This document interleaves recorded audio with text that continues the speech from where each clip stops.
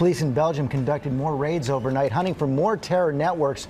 And we are learning more about that massive raid outside Paris Wednesday morning that stopped another attack, killed 2 terrorists, with DNA tests now trying to determine if one of them was the mastermind. Abdelhamid Abaoud, World News anchor David Muir on the scene just outside of Paris. Good morning, David.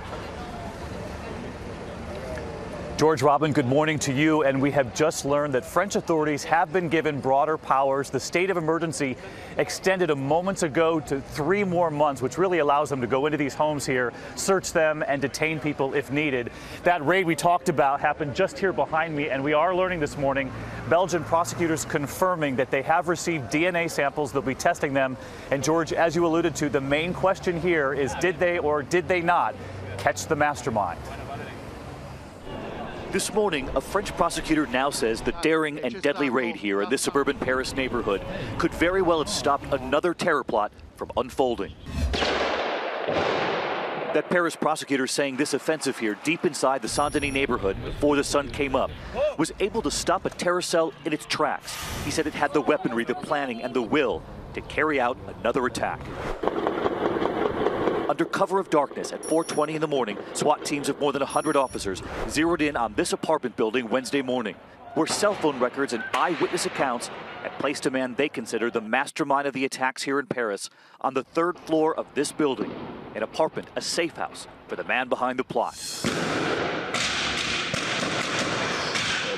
A fierce gun battle breaking out. By 4:45, police equipped with snipers, grenades, and assault rifles storming through the reinforced doors they came upon, trying to barrel into that apartment. Facing off with several suspects inside, including a woman who investigators believe might have been related to the mastermind, Abdelhamid Abaoud. She would blow herself up, detonating a suicide vest. Terrified neighbors telling us they heard and saw the horror hidden and barricaded behind their own windows. What was it like listening to that? I was very scared. I considered the possibility that could be the end of my life. Though police cordoned off the neighborhood, we went to get a closer look, climbing onto a roof across the street, the scope of the destruction in plain sight. Not only is every window blown out, but you can see the signs of impact against the cement wall there behind us. At least 2 terror suspects dead, including the woman who blew herself up. And this morning, forensic tests underway to determine if Abaoud, the man behind the plan according to authorities, is one of the dead.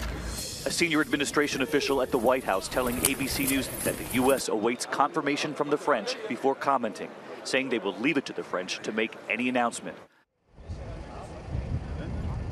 And as you could see, Robin and George, we were actually able to make it to that building, climbing up onto that roof. You could see the sheer firepower of the building, essentially destroyed, windows blown out. And one mother on the floor below said the screams and the gunfire was so loud she thought that the ceiling was going to cave in on her. She was clutching her baby in the bathroom. And one final note from authorities here, and it's chilling.